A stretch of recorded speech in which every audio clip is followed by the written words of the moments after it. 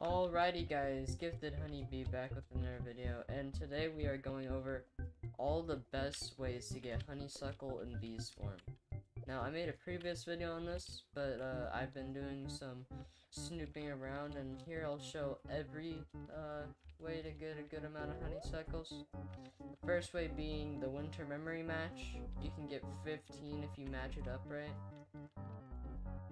Which is pretty good. You could do that every 4 hours. And then planting red and blue pods in a rose and blue flower field, like, you actually get a decent amount.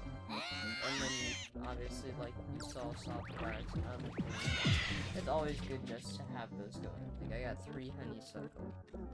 Now, that might not seem like much, but, over time, the amount gets better.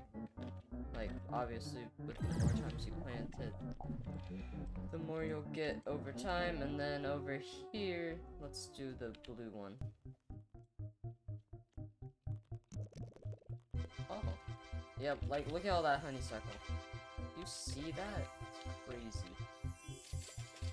How many honeysuckle? I got 18 honeysuckle from that. Like, that's just cracked. And then, another way to get honeysuckle is, Dapper Bear's, Beesmas, thing that you unlock after doing his Beesmas quest, which you get +1 every time you use it. I think I'm on 7 or 8 right now.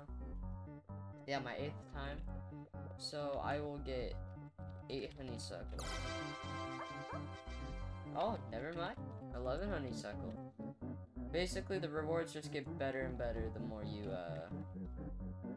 take from that. Like, I got some glitter, honeysuckle, and obviously nectar, which is, pretty good.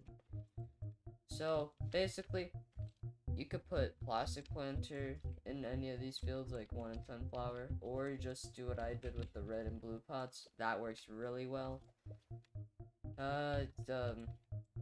You can get them from, mobs.